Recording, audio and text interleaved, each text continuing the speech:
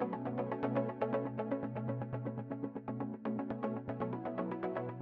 I'm Travis Moye from the boarding school. Today we're going to talk to you about the best practices for maneuvering your boat at the boat ramp.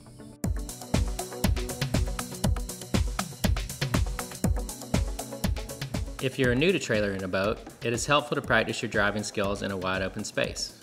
Work on backing up as well as driving forward and become comfortable taking corners and maneuvering in and out of parking spots. When turning a corner or pulling into a parking space, you must swing out wide enough so that the trailer stays right behind you and doesn't drop to the inside.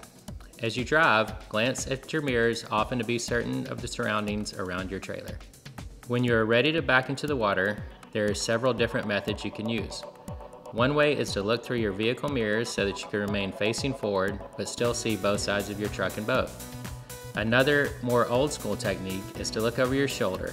However, as boats continue to get bigger, it will be harder to see every angle from that perspective.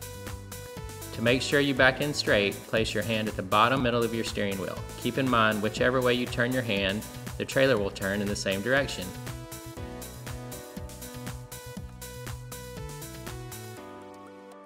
Hope this video helped you learn to maneuver your new boat around a little bit. If you have any questions or comments or anything else you'd like to see, please drop them below.